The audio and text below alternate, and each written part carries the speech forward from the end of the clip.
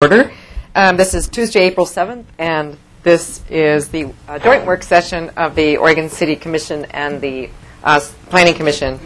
Let's do roll call. I'm Alice Norris, the mayor. Doug Neely, City Commission. Daphne West, Commission President. Tim Powell, Planning Commission. Carter Stein, Planning Commission. Rocky Smith, City Commission. Dan Rutland, Community Development Director. I'm Doug McLean, Planning Director. Chris Groner, Planning Commission. Larry Patterson, City Manager. And back here. Judy Clark, Team HR. Jim Leffler, HR Director. Scott Archer, Community Services Director. Nancy Ide, City Recorder. And back here. Colin Miner, Oregonian. Karen Moises. Thank you. First of all, before we get right into the reserves process, I just want to say thank you to the Planning Commission for your work. You devote so many volunteer hours, and you've been in the hot seat for some incredibly sensitive and important work that we've been involved in, and I just want to thank you for your hours that you've put in, your expertise, and your ability to maintain your perspective while those around you may not be. So, again, appreciate that. And they've had some very contentious hearings, in other words. And I look forward to this process together. And we probably should do it more often, but it's often a scheduling thing. And Dan LaJoie, City Planning Commission, has just walked in. Okay, let's move on. Who do I turn this over to? Dan Drentlaw to start off the urban-rural reserves process. Okay, I want to point out a few things in your packet. This is a really detailed and comprehensive topic, and there's a lot of information. So what I thought I'd do is first go over a general overview of the packet, the information you have, and then I'm going to turn it over to Doug McLean, who's the Planning Director of Clackamas County, and he's going to talk about the county process and where they're at in this whole reserves discussion. If we refer to your, does everyone have their packet? I wanted to point out the Which is the packet? it's the first item after your agenda for the work session. This one? The candidate reserve areas. That's part of it.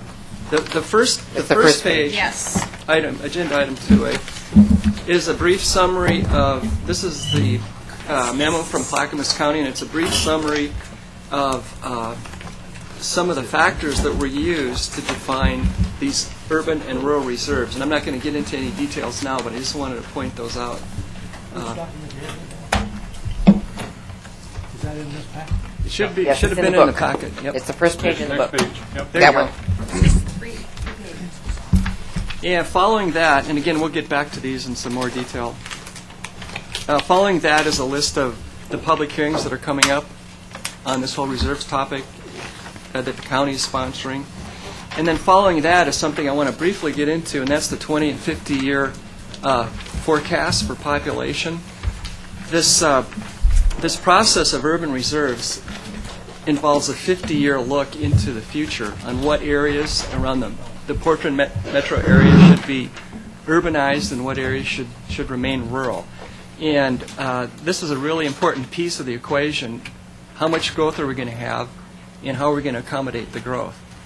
So this draft population that's actually been released in March of both, again, the 20 and 50-year numbers is the basis for these discussions.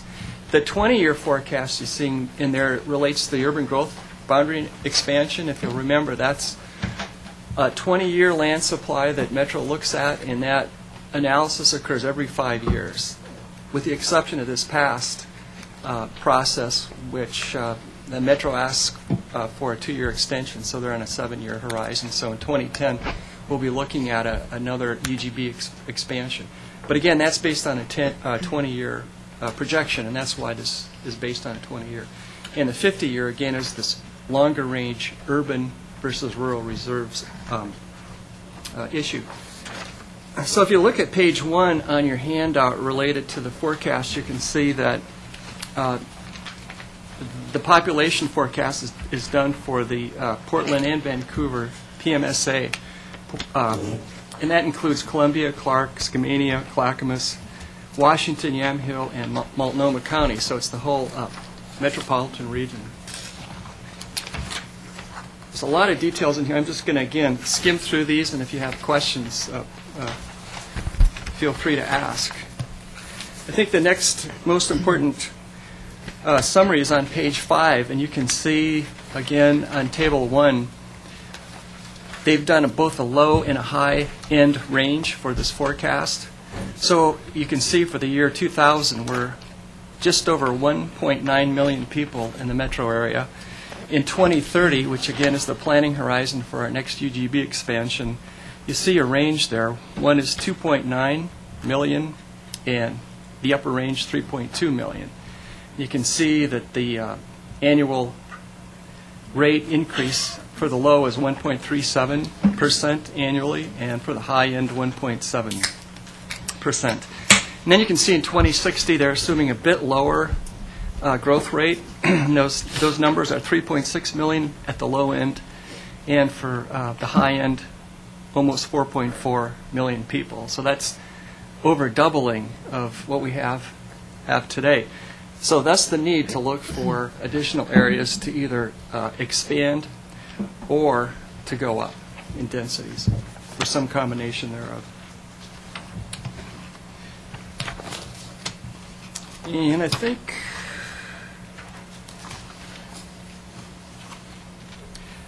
the next thing I'd point out is on page 8, and these are the employment forecasts.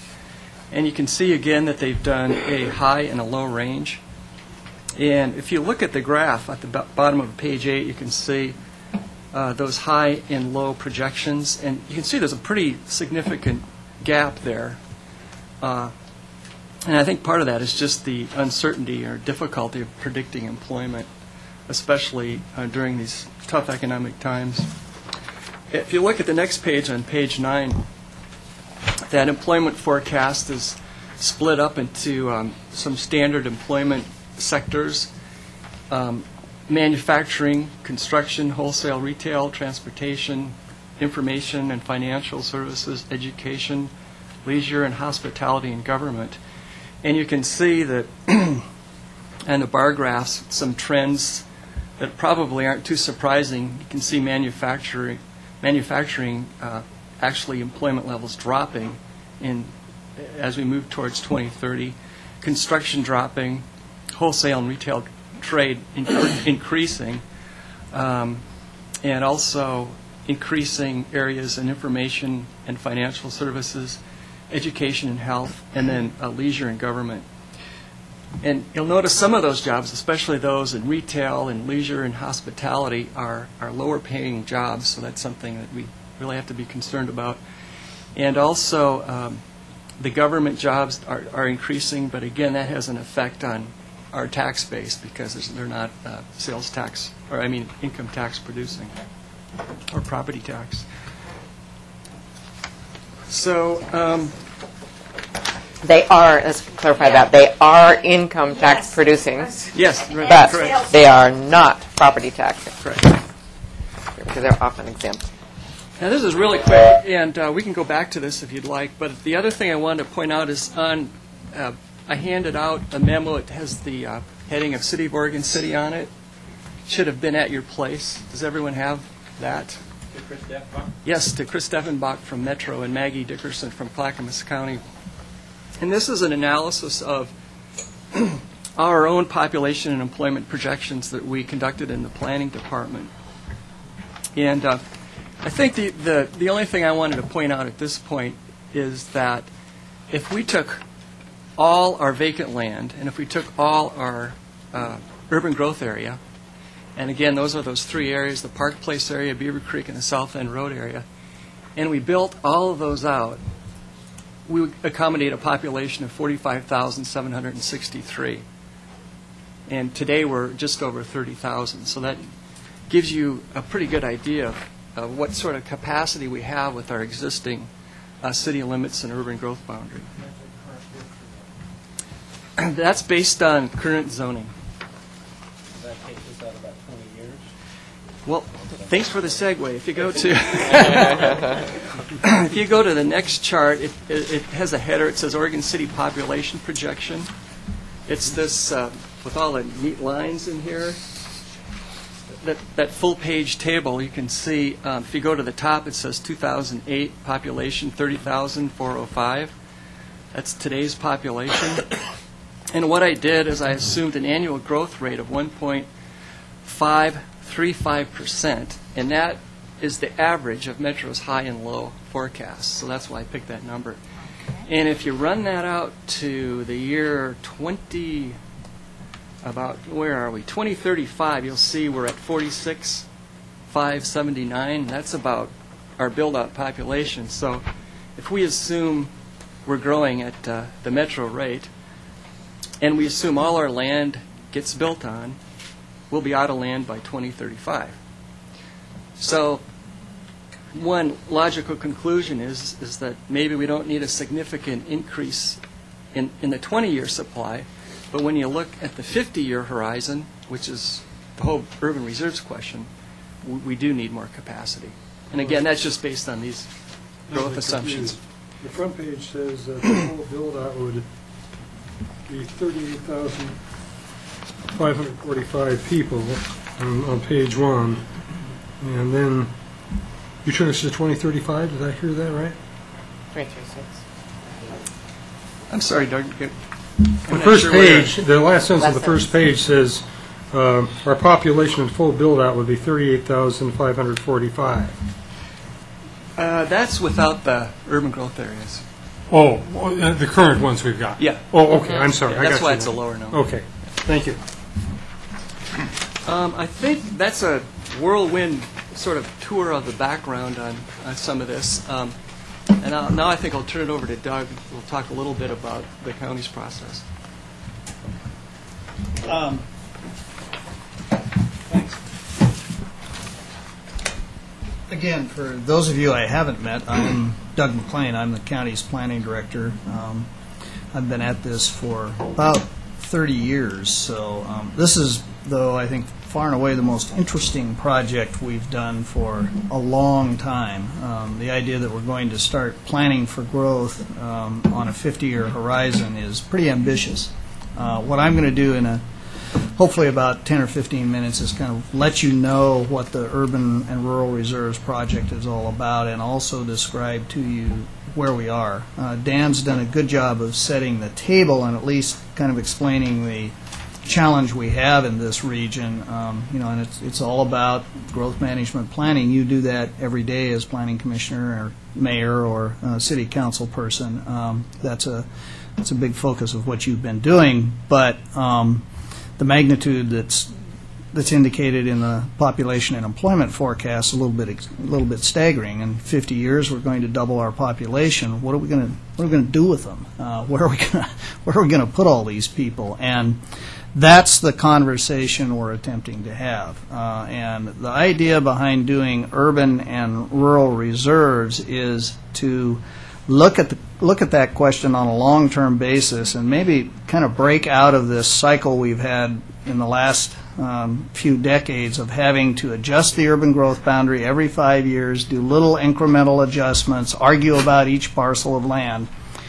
Instead, try and look at this, make the decision one time based on a 50-year horizon, establish those areas where we think we may in the future expand the urban growth boundary. And at the same time, decide those areas pick out those areas that are the most important as far as preserving farmland, forest land, and natural landscape features, and set those aside and say, for the next 50 years, we're not going to go there. And that's very different from the way we've done things in the past. We've always made these incremental decisions about where are we going to go for the next 20 years every 5 years. So it's like painting the Golden Gate Bridge. You finish the job and turn around and start going back the other way. And this is an attempt to kind of break out of that cycle a little bit and add a little more definition on a long-term basis.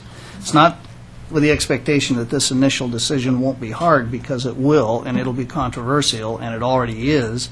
But it's something that maybe we can do once and be a little more logical and a little less controversial in the future decisions we make. So that's the idea here. A couple other things. As far as the timing of this project is concerned, we're trying to complete the urban and rural reserves project by the end of this year. That's pretty ambitious. We've been at it for 2 years, but the idea is that we want to get that designation process done because it will inform the obligation that Metro has to decide whether or not to expand the urban growth boundary, and if so, where. The idea is that if we've picked out urban reserves, we'll only be looking at lands within those urban reserves should the boundary need to be expanded in 2010. So that's the urgency for doing this particular project in a timely way. I'm going to pass out a frequently asked questions about urban and rural reserves, just so you can look at them. I'm not going to review them because I don't want to spend the rest of the night talking about this, so I'll try and just hit some of the high points. The other thing that I want to talk about, some of you have heard this before, but I'll reiterate it, is kind of what I call the decision-making architecture, because it's very unique, it's very different. The state law was changed in the last session to provide us this opportunity, and as a part of that, there's a very particular decision-making architecture that's described. Among other things, what it requires is that Metro and the 3 counties, Washington, Multnomah, and Clackamas, agree on these designations. So we have to actually sign intergovernmental agreements with each county has to sign an intergovernmental agreement with Metro where both parties agree that the rural reserve and urban reserve designations are acceptable. We've had a lot of this coordination over the years, but never, I don't think, a requirement to actually agree on it. And if we don't agree, it doesn't get done. So that's also a fairly ambitious objective for this region, but one, I think, so far the fragile coalition has kind of hung together. It hasn't come apart yet, but the proof's in the pudding, and we're just now starting to draw lines on the maps, so obviously the level of the conversation has gone up several decibels, but we'll see how that works. Each local government each county has its own way of approaching this project. Actually, in Clackamas County, we created a policy advisory committee that is comprised of 21 members. They're a combination of citizen representatives. Doug Neely has been serving on the policy advisory committee. There are also neighborhood group representatives, hamlets, and our community planning organizations. There's 7 cities and 7 community planning organizations. And then we have also a group of citizens representing various interests, farm community, the home builders. We have somebody from the Clackamas River Basin Council. We have kind of a broad-based committee that's been working on identifying urban and rural reserves. And they've been at it for 18 months now, I guess, almost, for a while anyway. Maybe it's a year. And it seems like forever, I think, Doug, but it's been hard work. There's a lot of information to digest and a lot of tough decisions that need to be made, which brings me to where we are right now. We've spent, again, probably a year sort of being acquainted, understanding what those factors are that you've seen, and also beginning to actually draw the lines on the map. And I've tried to describe this a number of different ways, but the best thing I can say is that this is very much an iterative process. So we're drawing the lines on the map with the understanding that we're going to bring the map back out every meeting almost to look at it again with new information that's being submitted and additional analysis and additional work. And so that's continuing to occur. It's important to understand that the Policy Advisory Committee's role is to make a recommendation to the Clackamas County Board of County Commissioners. It's actually the Board of County Commissioners who has to enter into the agreement with Metro, and it's the Board of County Commissioners ultimately who has to adopt in Clackamas County both the rural and urban reserve designations. So the Policy Advisory Committee's role is as a recommending body. The Clackamas County Coordinating Committee, C4 it's called, also has been involved in this conversation and has been updated and has voiced its concerns and objectives. We also have a number of agencies and interest groups that have been involved. The Clackamas County Economic Development Commission has done a number of presentations on employment, land needs, that kind of thing. So there's a lot of activity, a lot of information to digest. Today, we are at the point of having proposed candidate urban and rural reserves. So we started out the initial phase of this project identifying a study area which was approximately 5 miles from the existing urban growth boundary and included 400,000 acres of land. That's almost almost exactly twice as much as the land that's inside the existing urban growth boundary. So it's a big area to study.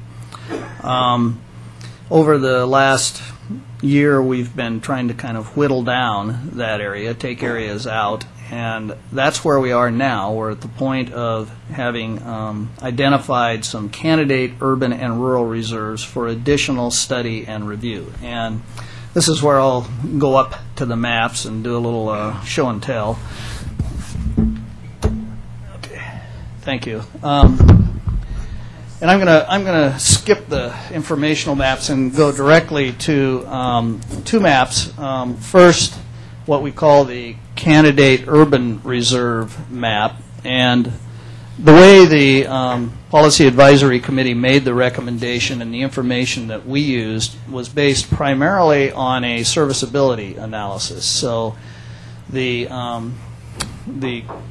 project management and staff people went out, talked to all of the service providers that provide sewer and water, and said, okay, if you're trying to figure out on a 50-year horizon which areas are easiest to serve, where are they, and which are the worst as far as suitability to serve, and kind of what's the medium. So we ranked them, high, medium, and low. What the Policy Advisory Committee did was consider maps that put those sewer and water facilities information together and created a composite and ranked them, again, high, medium, and low. And then we have a exception to that too. So I'm going to confuse you, but I'm going to do this anyway. The areas that you see in, and I'm sorry about colors. I never am very good at describing these. I call this dark gold. That's where I come down to. So the dark gold hatched areas on this map were areas that were ranked as easiest to provide sewer and water to. Okay, and you can see that those are the areas generally that have been shaded and are recommended as candidate urban reserves. If you look at the Oregon City area, you know, the area that is a candidate urban reserve is the area that's out here in the Holcomb area east of the city, and a small area here adjacent on the south. So those are the two areas that we're going to continue to look at. Now, the other colors here show a sort of tan, light tan area, for want of a better term. That's the area that's most difficult to provide sewer to and has either a very difficult low rating for water or a medium rating for water. And then the sort of medium colored tan is the area that's in between those two. It's medium in the rating for sewer and medium or high for water. Then we have these two odd green areas. Those are areas that are either high for water and low for sewer, or high for sewer and low for water. They're very different. So we used this information on transportation suitability. We reviewed a lot of other information, including topography and just general site suitability information, and identified these candidates for urban reserves. We also did a similar kind of analysis for candidate rural reserve areas, and this is a regional map, so it's a different scale. But the light green area is the area that is being considered as candidates for rural reserves. And you can see that some of the same area that is identified as a candidate for an urban reserve is also identified as a candidate for a rural reserve. And that's something that will get sorted out with additional analysis and work. In Clackamas County, not much of the study area was removed from consideration. Mostly it's a large area in the southeast corner of the property, or the study area. So that's an area where the Policy Advisory Committee determined, look, this is so far out, it's not likely to be threatened by urbanization. But the bottom line is we're going to have to do additional review and apply the factors that you have a copy of those factors for actually getting to the point where we make a recommendation.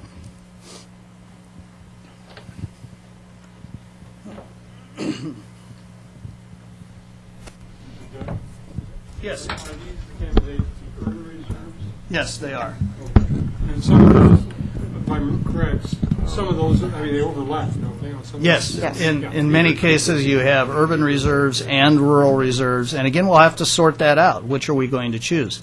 A couple other important points, and then I'll quit. First point, I want to reiterate the thing that Dan had pointed out, and that is there's a round of very important public meetings coming up, and these are open houses where the general public and everybody that wants to has an opportunity to come in and learn a little more and provide comments. The first one actually is next week, April 15th, just down the road here at the Development Services Building. So if you're interested in what's going on, that's a chance to come in and walk around, see the maps, talk to people who know a little something about it, and maybe have some additional information or provide comments. A couple other things. We're at a juncture now. Dan's explained to you that we know now, or have a forecast for population and a forecast for generally for jobs. What we don't have is a translation of that to how much land do we need. If we recognize that we're going to have candidate areas for urban reserves, the real question becomes for the region, well, yeah, but how much land do we really need on a 50-year horizon? And that's a complicated question, and to oversimplify it greatly, it's a question of, are we going to go up or are we going to go out? Dan has presented you with a projection of when Oregon City fills up, and you know, it's not all on a planning horizon, not all that far away. The question is, well, is Oregon City interested in doing more, going further up on a 50-year horizon? What's a reasonable expectation? If you're not, then we're going to have to go out. That same question is being asked in the region as a whole. There's a lot of additional capacity for growth in the region, in Portland and in other locations in Clackamas County, in unincorporated urban Clackamas County. There's a lot of potential for growth. In fact, the number is pretty staggering. The actual growth over the last, well, since the urban growth boundary was adopted, almost all of it has been accommodated in the urban growth boundary that was established initially. And I don't have the accurate number here in front of me, but it's something like 90% of the growth has been accommodated in existing cities. And there's still capacity left. So this question of how much land we need in order to accommodate the expected population and employment growth over 50 years is very much dependent upon what we decide for the existing urban area. How much are we going to put in the existing urban area? What do we want the urban form to look like? Are we all going to be downtown Portland? Are we going to be Sisters? Or are we going to be Hollywood or Sellwood? Or, you know, what do we anticipate for the region? And that's a tough question to answer. It's also important because we have to have some idea about what the expectations are for the bang for the dollar for the areas that we bring in. What are we going to have those areas look like? Are they going to look like Sisters or downtown Portland or Bellevue or Hollywood or, there are a lot of different options. So that's part of the puzzle that we're trying to sort out here. So that's where we are right now. There's a lot of work still to be done. Our Policy Advisory Committee meets later this month, and they've been meeting monthly, and we'll begin to fine-tune these designations and actually, hopefully, get to the point where we have urban and rural reserves identified by the end of this year.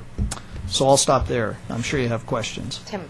I have a question regarding the infrastructure and grading the infrastructure. You've graded water and sewer, but how do you weigh in on transportation on all those sites? Because obviously that's a huge concern for us. That's a really good question. Let me start by saying that we had similar sort of process where we asked a variety of service providers for transportation facilities to do the same kind of analysis. Where would it be easiest to accommodate or provide new transportation facilities? Frankly, the first round of information that we got back, which is the information that that our Policy Advisory Committee had when arriving at this recommendation, was pretty bad. It was bad because it was done just from the standpoint of, well, what kinds of areas are easiest to build roads in? And of course, that means anything that's flat is easier to build on than anything that's steep. But what it didn't do, that analysis didn't include any sort of analysis or relationship to what kind of facilities were existing in the urban growth boundaries. So, as an example, in Oregon City, of course, the area south of Oregon City, I like to think of as the world's biggest cul-de-sac. There's no way to get out of there. But that's not something that was analyzed in the first go-around. ODOT has just today released an analysis of what they think. They've ranked the state facilities in this area, kind of using that high, low, medium analysis. And obviously, as all of you know, because you're engaged in this planning game, there's nothing cheap as far as trying to fix the transportation system. But they did do a relative rating for state facilities. Not surprisingly, the two areas that they ranked as being the most difficult and expensive to fix are the areas on I-5 between 205 and the Marion County line. That area is a mess, and as far as any potential expansion, that area is very difficult to serve. Among other things, if you go south of the Willamette River, you got to build a new bridge. That's a huge impediment. The other area that they pointed out that was very difficult and expensive to fix is the area from Stafford up to the Clackamas on I-205, the Clackamas interchange on 205. It's a mess. It's expensive to fix. You got a bridge to repair. So those are two very constrained areas for trying to, if you're trying to figure out where to locate reserves. But the reality is, for transportation facilities, we know that we've got a difficult proposition. Particularly if you're looking at it just from the road standpoint. I mean, there's a lot of talk now about, look, we need to look at this whole issue a little bit differently and not focus just on providing new lane miles on the freeways. We also need to talk about how we're going to change or make the urban form successful in reducing reliance on the automobile. So you got that whole topic going on too, and that's the up or out question to some extent. So that's a long answer to your question, but You needed a long answer to that. and it's not answered yet. That's the other part of it. So the It's not really an answer. So are you going to do the transportation overlay at your next PAC meeting? Is that going on Yes, next? we'll at least provide the information from ODOT because I think it's very informative. The other thing that happens, I've used this term iterative. Metro has the capability of doing some modeling. They have this giant model that's called Metroscope, and they're able to kind of feed information in that says, okay, if you assume this and put the density here, what kind of transportation facilities do you have to put where? And they can do it in the reverse too, to some extent. They can say, well, if we just build light rail and bus and facilitate walking and make dense communities, where do people go? Where will they locate? So they've done some of that analysis, and they'll do more of it, and it'll inform the decisions that we make. Other questions? I think you glossed over, Dan, but I think it's important to really look at those 8 factors, because that's the next analysis. And I sure want, as we look at this, the large number of acres outside our community that are in the to-be-urbanized candidate area, I think we need to be very clear about those factors. What do you want to go through those? Because I think that's... Well, and I don't mean to interrupt, but the one thing that I did leave out is that we've been working with Dan and the other planning directors and the cities in general to try and talk about those kinds of issues, because one of the questions that's very important in those factors, it's other than the serviceability thing, which is what we've really done with this first step, is apply the serviceability factors. The other thing is, how do these candidate reserve areas relate to the existing cities? You may have a downtown area in Oregon City that's a town center or a regional center that you have very, that as a city you're focused on encouraging development. And the question becomes, well, so if we add land on the east side of Oregon City to the urban growth boundary 40 years from now, how does that fit into what we're doing in downtown Oregon City? And we've asked those questions and are hoping you'll be able to help inform that answer. I think there's a couple of areas related to those factors that we need to take a closer look at. Transportation is definitely one. It's the back. Yes, on the frequently asked questions, it's the last page. Those are both urban and rural reserve factors. There's also a summary on this. If you don't want to read the law, you can read the summary in something else we put together. Okay, got it. But I think one area of consideration, the planning department in Oregon City just started doing this the last couple of days, was taking a closer look at the slope maps in our Title III areas. And I think there's more detail to be done in that area. I think there's more detail to be done in terms of transportation and connectivity. One of the concerns we have with Clackamas Heights area is, it's just kind of bulging out to the east, and there's nothing to connect any sort of future road system to unless you go to the north and put a bridge across the Clackamas River, and then you're getting into just really high costs, and how do you fund something like that? And you can probably see the bridge from Seattle. Yeah, right. Yeah. Exactly. And then another thing is we started to take a look at the lotting pattern. Some of these areas are developed were developed in the county maybe in the 60s or in the 70s. They have 1, 2, 3 acre lots. It makes it really hard to serve that density efficiently, and it makes it unlikely that it's going to redevelop at higher densities. So I think we need to take a closer look at those lotting patterns.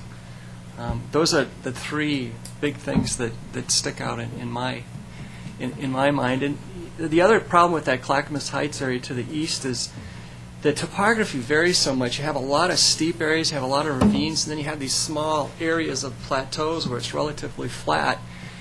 And it's sort of like the Park Place concept plan area and sort of magnified. So it makes it hard to get, again, it's hard to get the connectivity, it's hard to get urban densities that's contiguous to existing urban development. It makes it really difficult. In a sense, maybe not politically as attractive, but I think if you go south into the Beaver Creek Hamlet area, it's a little easier in terms of connectivity and potential development. But those are some areas we need to take a closer look at, I think. So the factors are going to be, that's how these candidate areas are being evaluated, is looking at the factors. I guess I can't even think out 50 years because, of course, I'll be at the great golf course in the sky. But I also can't, I guess I have a hard time really taking that seriously except for sort of some projections. We need to take it very seriously, but there will be those who come after us that will be looking at it in 10 years and in 20 years and in 30 years with a fine-tooth comb and have different ways of looking at it. But because this isn't locked into state law, it's locked in as a metro policy, isn't it? Well, it is. But what are the teeth It in it? actually is state law. It becomes state law, so it goes to LCDC? And it will be reviewed, the decisions Okay. will be reviewed by LCDC. Ultimately, the counties and Metro will be amending their comprehensive plan. So just like anything else we do It does become from a part- land use, it becomes part of a your plan. comprehensive plan. I mean, you raise a good issue. I'm certainly not arrogant enough to think that the decision we will make is right. It'll be wrong. We won't have, the crystal ball isn't that good to think out 50 years. Things will change that we haven't anticipated. We can't. So I'm certain the decision will be revisited sometime before we get to the 50-year horizon. But when it's revisited, unless the state law is changed, it'll be revisited on a regional basis. We won't be in the position of sort of amending things piece by piece. It'll be more of a regional look at the entire area, and that's probably an important principle to keep in mind. So, my guess is that if we're successful and actually make this decision, it'll stand for a while. It'll be, I don't know what a while means, but it's probably 10, 15, 20 years anyway, before we get back to reviewing it in great detail. And the only other point I want to make before, and I always forget to do this till the end, is when we talk about this, there's sort of an assumption that we're going to divide this 400,000 acres into urban or rural. The reality is that most of this land is likely to remain undesignated. It'll be just what it's always been.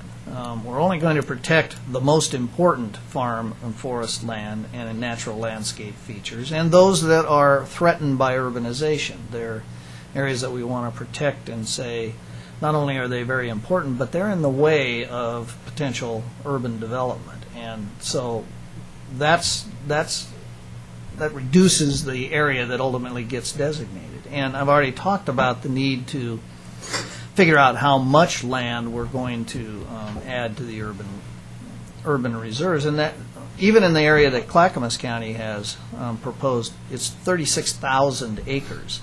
And that's a lot. That's 3 Damascuses or Damasci, I don't know what you call them, but that's just in Clackamas County. You're looking at this on a regional basis, and you have all of Washington County and portions of Multnomah County that are also potentially eligible. So certainly we're not going to end up dividing the 400,000 acres into one of those 2 designations. In fact, most of the area probably will be undesignated. Dan? Do they have a priority then? If something is designated as an urban reserve because of all these factors, does it have a priority then? Yes. When the urban growth boundary does grow, is that Yes. what we're State saying? I law. got it. State law is very clear. State law says that if you are going to expand the urban growth boundary, the first place you look is urban reserves. You have to. So, and it's very difficult to get out of that box. There's this exception that says if you have a really important, significant special need that can't otherwise be satisfied, you can maybe get out of that requirement. But the reality is, if you have reserves planned for 40 to 50 years, it's hard to imagine that the first few urban growth boundary adjustments will be able to go anywhere except to areas that are designated as an urban reserve. And that's part of the reason for doing this process and doing it, making one decision like that. It helps us not have to go through this conversation every 5 years about how to add 5,000 acres or 500 acres, or at least the areas to look at. You can begin to plan those in a way that makes some sense. So that's the reason for picking out urban reserves. It's a good question, though. Doug? If we just look at the Oregon City area. Could you and pull up, these- cut up to the microphone there? Yeah, excuse me. You look at the areas on the areas to be studied as potential urban reserves, and I understand this is nowhere near a final map. I think I think probably everybody at this table knows this area is, in terms of the topography, would be challenging to deal with. This area is south of Oregon City. There are various areas up here in what's called the Clackamas Heights that would also be challenging for that same reason. Dan Dreadlaw mentioned Beaver Creek. It actually isn't included in this figure. This goes down 213. That was my point. Yeah. What I was going to say was that, that there's a couple of things. I think there are these other factors are probably going to reduce those areas a great deal. And the question is, in the process, then, do we increase areas more than what we've got there? Almost everything we talk about are issues of some kind of physical constraint, slopes, not only steep slopes, but in terms of serviceability of water and sewer and all those kinds of things. And I think the concept of sense of place is also very important. There are a couple of Clackamas cities that say, no, we don't want to expand next to us. A couple of the cities that border the Stafford area are just simply not interested in moving into the Stafford area, and I think it has something to do with their sense of place too. And so that's one thing I think we all need to be talking about. Not only everything that's potentially physically could be served by an urban community, but at what point does Oregon City cease being really what Oregon City is? And personally, I think it's already happened to some degree, and I think it's a concern I have. And if I suppose there's nothing in this that doesn't say, well, you can define an urban reserve someplace, and if it goes that way, maybe you still create another city that already has a sense of place in its particular area. I realize how challenging Damascus is, but I think the residents of Damascus would prefer the situation that they're dealing with now than having Gresham come into them from one side and Happy Valley come in to them from the other side, because they've had a long-standing sense of place, as has Beaver Creek. And so I think these are things that we also ought to weigh in our comments and our thought process. I would just like to remind us that it's not quite that easy. I mean, just to be the devil's advocate here, because if local aspirations prevail, then Hillsborough will get to grow into the highest quality farmland in the state that's outside their borders, and that's their local aspiration. Yeah. So, and if not in, let's say, West Lynn, then the rest of us have to take the population, and so there's regional equity issues that are going to be very challenging. And the other part of the regional equity is also this jobs housing Jobs imbalance. And if you look at the map behind Doug, you can see the area in green. That the area Washington County wants to look at for urban reserves is over twice of everything that Multnomah and Clackamas County is even looking at. So I think that's an important point. If it doesn't go here, it's going to go somewhere else. So that whole regional question you have to also look at, I think. And then I just wanted to talk about the politics, just briefly, make sure you understand it, that one vote can derail this whole thing. That's right. It has to be consensus. So one vote. And the politics, as I understand it, I mean, I think all action's local. So it starts, here. We talk about our local aspirations. The county approves that or not. Anyway, they come to a decision, and then it goes to the core four. Well, that's where then Clackamas County has to intersect with the desires of Multnomah County and Washington County, and then And Metro. So it requires those 4 votes. If they can't agree, then essentially we go back to the old the way. old way, where we move it every 5 years based on some other factors. Jim. I'd like to ask a question. Is there a corresponding process that's going on at the state level? And what I mean by that is Metro is doing these forecasts of population and economic growth and how all of that will be distributed just in the metro area.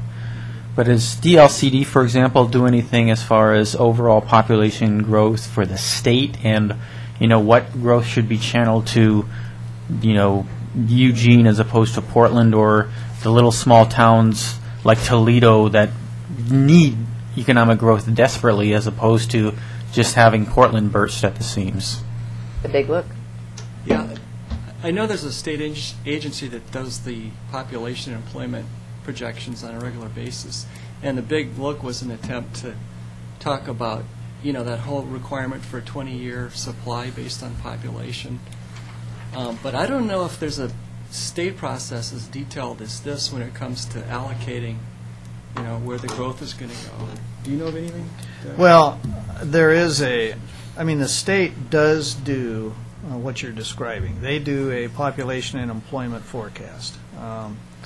They do it for the entire state. So they say, here's what we're anticipating in the Portland metropolitan region.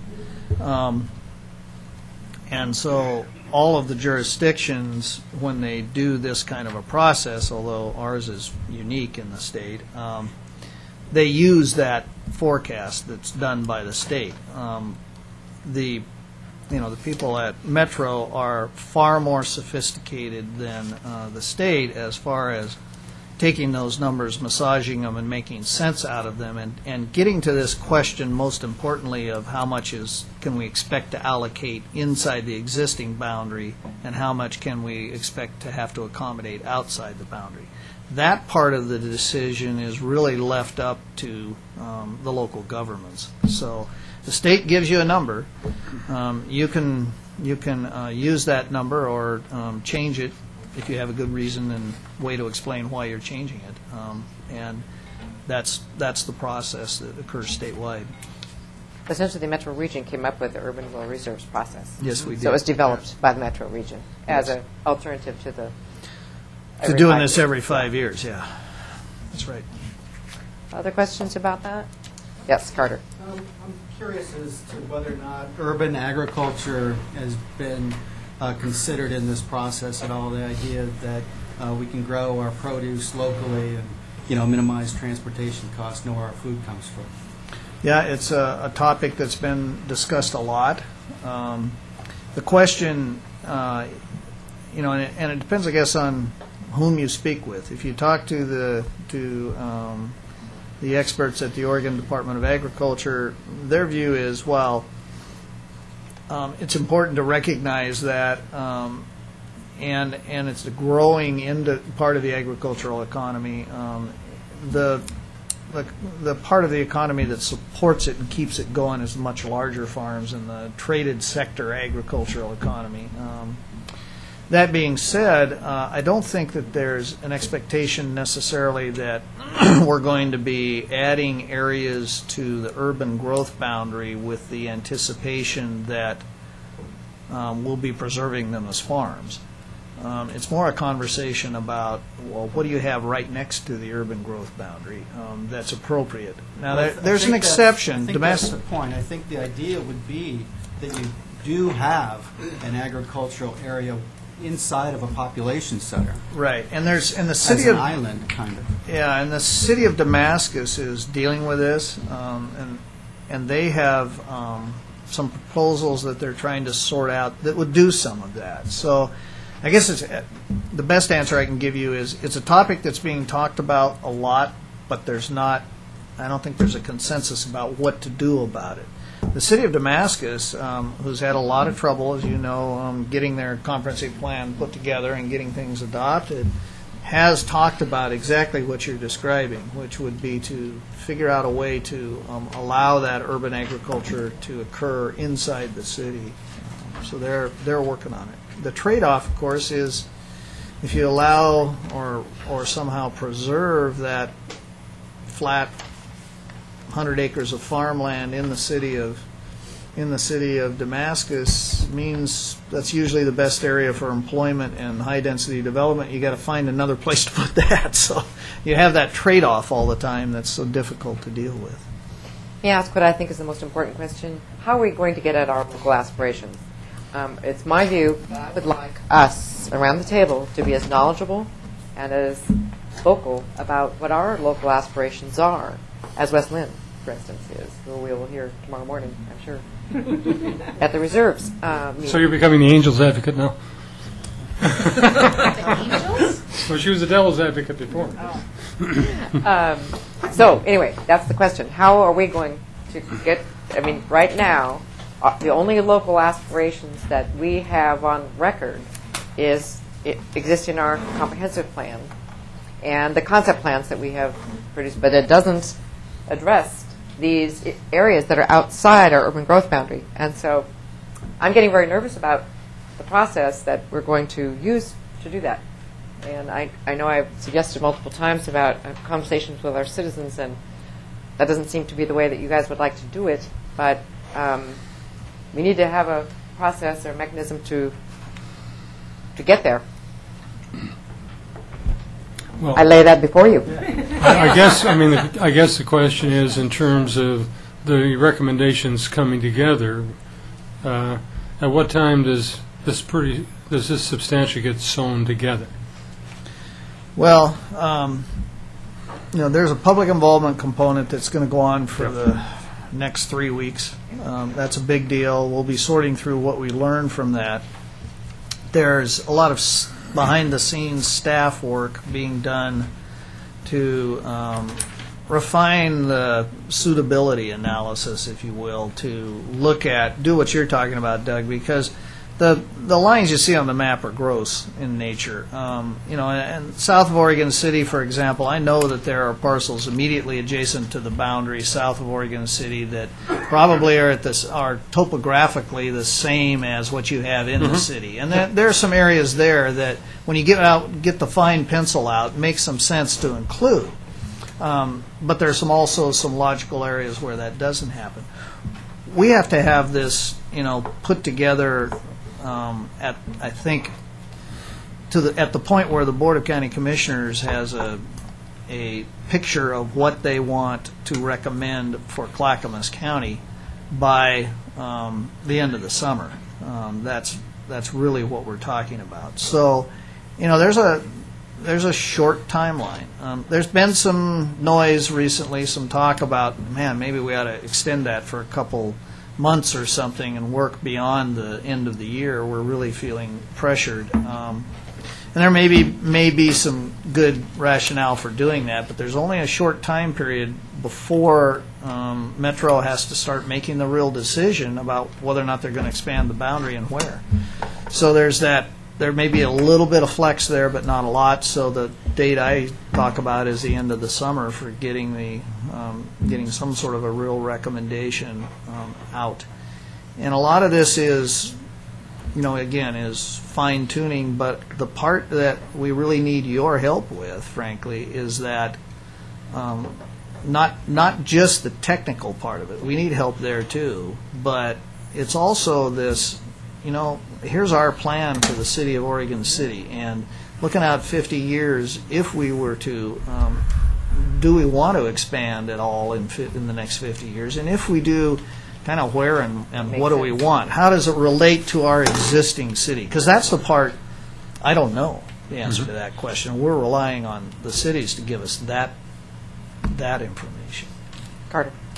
Just to clarify the process and the schedule, at the end of 2009, Metro would like to have intergovernmental agreements with each of the counties.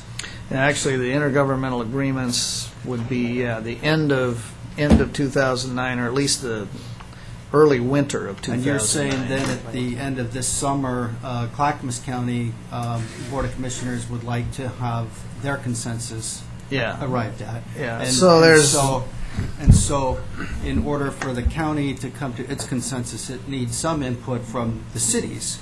As soon as possible. So you said you want, and what form does that input come to you?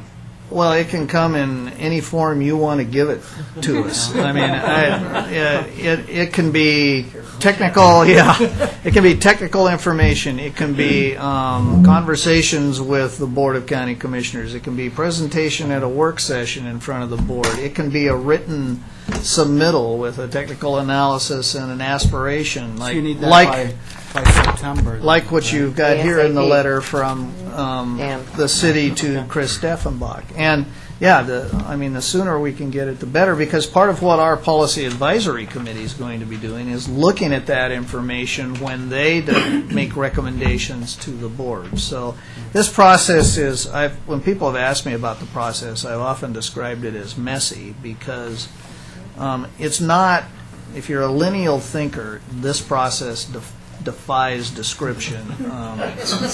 It's just not very lineal in nature. I mean, there's a lot of things going on at the same time. I mean, I haven't even tried to put this in context with a lot of the activity that Metro's doing that affects cities in particular directly. I mean, they're updating their regional transportation plan. They're deciding where to extend light rail. They're talking about a number of issues that are extraordinarily significant for how we do business in the existing urban growth boundary and within the city of Oregon City and within unincorporated urban Clackamas County. And that's part of this process. So I sit on the Regional Reserves Committee, and we meet tomorrow morning for 4 hours. And, once again, when they ask if Oregon City has its aspirations, we're one of the, well, not few, there's still a handful of cities that haven't done that yet. But I don't have a way to represent you out in those areas because we haven't really talked about it. So, Tim. Well, first, I'd like to say, that we're fortunate to live in a state where we can even have this discussion, because I've lived in other states where it doesn't matter. It's going to grow, and you'll just go along with it. So I'm pleased to be able to participate in this kind of discussion, and hopefully we will be able to manage it, and thank you to Metro for even putting it together. Second of all, I think the biggest issue we face is education, as we always have and always will. Generally, we sit in a meeting like this and discuss all the things that are technical and that need to be done, and we do it, and it happens, or it gets to the voter, and all of a sudden everybody says, gee, well, there's a few naysayers out there, and this isn't going to work, and here's the 3 reasons why. The problem is the voters don't get to see the balanced discussion. And I think that's what we, as a planning commission and a city commission and a city, after all, need to take to the voters. We need to have a balanced discussion, and I think we have to do it through town meetings or some fashion. We've got to get to the community, and we've got to give them a balanced look at and explain to them why this is happening. Why do we need to do this? Maybe we don't. But if they don't have all the reasons, we're not going to make good decisions. And we've seen too many bad decisions made over the last few years that we're suffering through today. And I don't think we want to do that again. So this, to me, is a huge decision. And you know what? Alice said it perfectly. Who's going to care in 50 years? Who's going to even know? But the fact of the matter is, if we don't plan 20, 50 years out, we're hurting ourselves and our children. So, we need to look at this pretty carefully, but I absolutely agree that we need to get to the community, and we need to educate the community a lot more than we have in the past. And I don't know how to do it. I mean, I've tried. We've done it through a lot of different ways, but I think that's going to be critical as we go forward. And I know we're running short on time for these things, but I think it's critical. I think Tim has just given a segue to what I wanted to raise, and it's also in response to what you were saying. You mentioned that West Lynn is very vocal about its aspirations on this committee. For Stafford. Well, we're right next to West Lynn, and if they have a process whereby they have determined what their aspirations are and they're our neighbor, maybe we could have a little neighbor-to-neighbor summit with them and learn from them what their processes are. They actually, I don't think they had much of a process. No. They had a vocal mayor. Yeah. have a vocal mayor, but no process. Yeah, I'd like to suggest the same thing that I've suggested before, but we had a Chamber of Commerce Day for the leadership class on growth, and we used a kind of a Metro formula of a series of questions that we asked the class at the beginning. 20 students, and we kind of used them for a little test case. We asked them questions. Do you want to grow up or out? Where should growth go corridors and centers or at the edge or multiple things? What about transportation choices? And then we gave them kind of growth 101, all of the issues of the day, starting with the region and the county and local, and then we ended up with a panel on annexation. And then we gave them a test at the end of the day. And it was very interesting. Education does make a huge difference because whereas some of the questions were left blank and some of them really had moved off of neutrals into areas where so it was really semi-dramatic.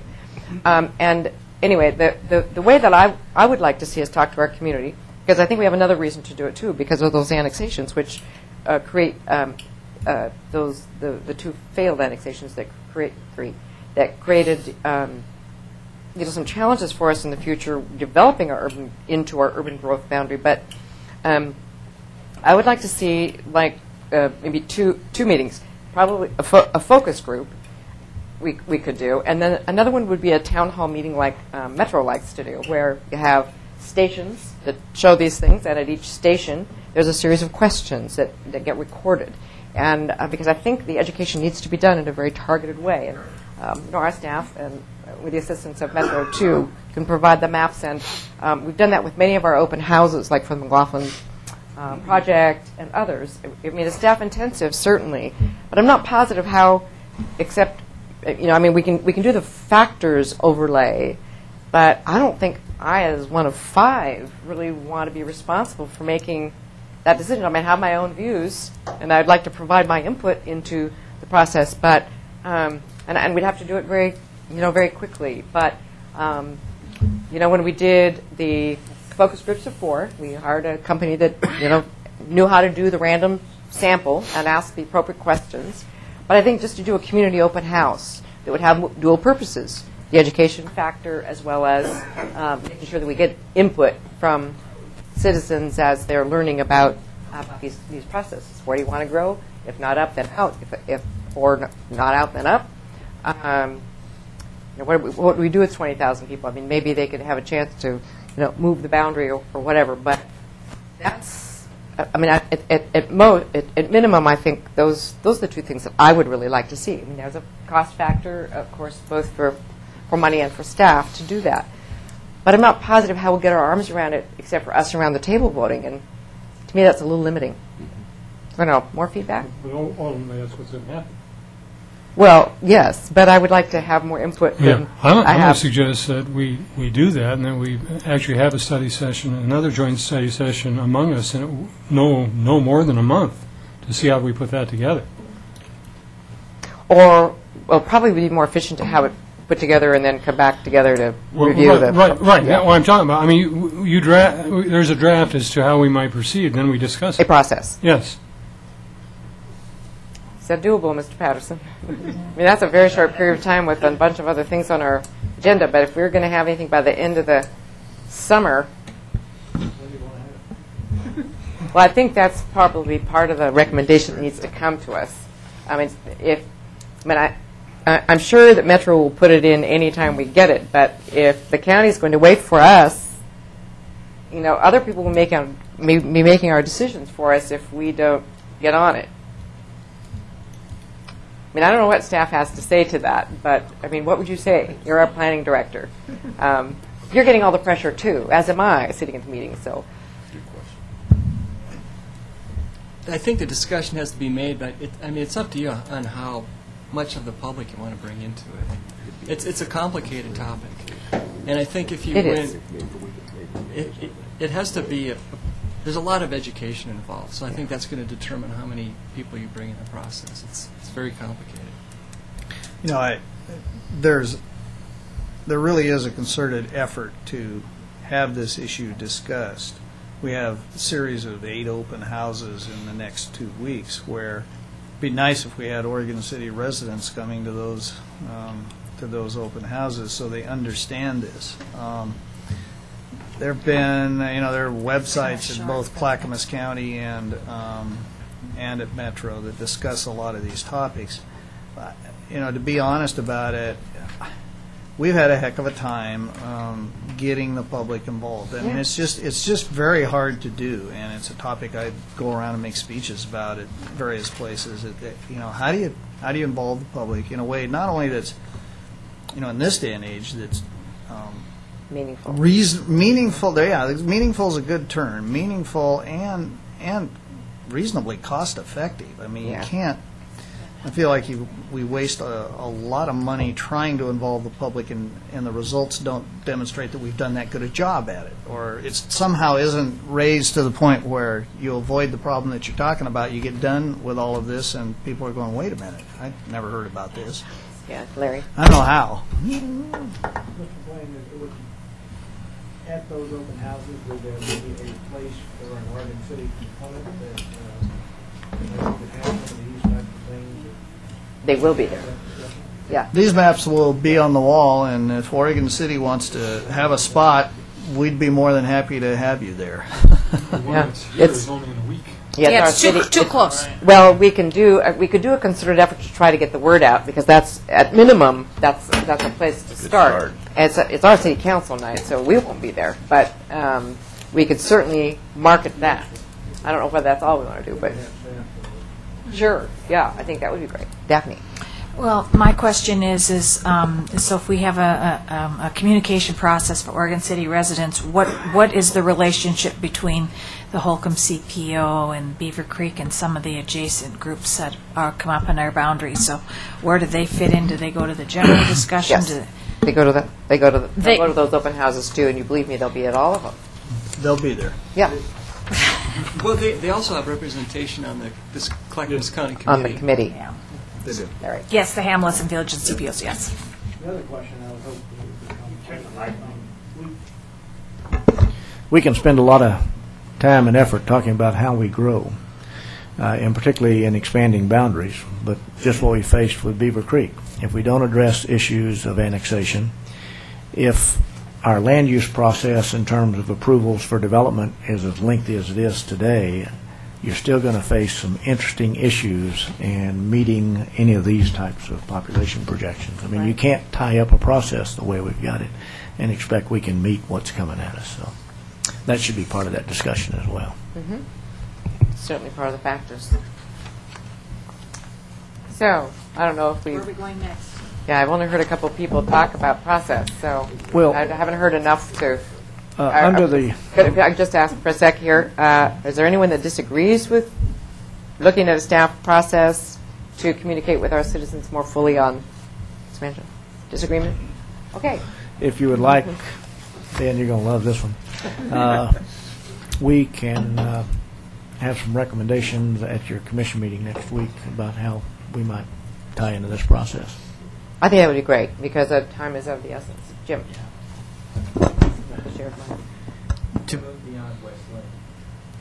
Is your There- microphone?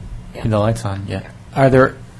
Is there one, a metro model for this kind of citizen participation? And two, I mean, aside from West Lynn, are there other communities in the metro area that we can learn from in this, type of citizen participation process? I think I think they thought the process was going to be easier than anticipated on this whole local aspiration question, because the timeline was too short to get into any sort of meaningful citizen involvement. There's a lot of cities that did what we did. In other words, here's the facts as we know it today. Here's what's in our adopted plans, and that's what we know. When we asked this question at MPAC, Metro Policy Advisory Committee, the answer came back sort of like cities that are doing the usual things. Hillsborough has an annual, semi-annual visioning. So they did a community visioning that helped them to understand that they wanted to expand, have more jobs. So others were updating their comp plans. So they were talking to the citizens because of that. So, I mean, we're just not we're between natural processes. And so we're kind of stuck in a way. Yes, Chris. Is there an opportunity maybe to use a website and some electronic input in the short timeline that we've got? I mean, I think that's a wise possibility. So, I mean, we can do that pretty simply. The difficulty that you run into all that, now we could do that, and I think it's a good idea, but this stuff is, well, it's really, It's it's education. bedtime reading, actually, and and that's one of the problems. It's so in-depth, it's so voluminous that your average citizen is not going to read through all that. Which is why I think that the You have to make it easy. the stations kind of concept that, again, Metro uses, we've used so successfully, could work. So anyway, we'll look forward to the staff report. Yeah, We probably don't need to spend any the more time other on thought that may be a better tool, and again, when you look at the television, Willamette Falls TV, or our web streaming, if someone could present some of this in little condensed snippets that people could tune into and have a discussion, because that's the type of society we've become. Feed it to us in sound bites and something we don't have to read lots of information and we can get in, get out quick. So, that would be a tool. Now, there's a real art to doing that usually comes at a pretty good cost. So, but a thought. Okay, we'll look forward to your report. Betty Mom just flashed me a sign that said CIC, and I think that is an opportunity for a discussion at the Citizens Involvement Committee. So that would be You think? a good thing to do. Very timely. Okay, ready for a break, and then we need to come back and talk about codes. I'm sure that'll be about 5 minutes. So let's take about can we do a 5-minute break? We are. Okay. We are adjourned. We are in recess. What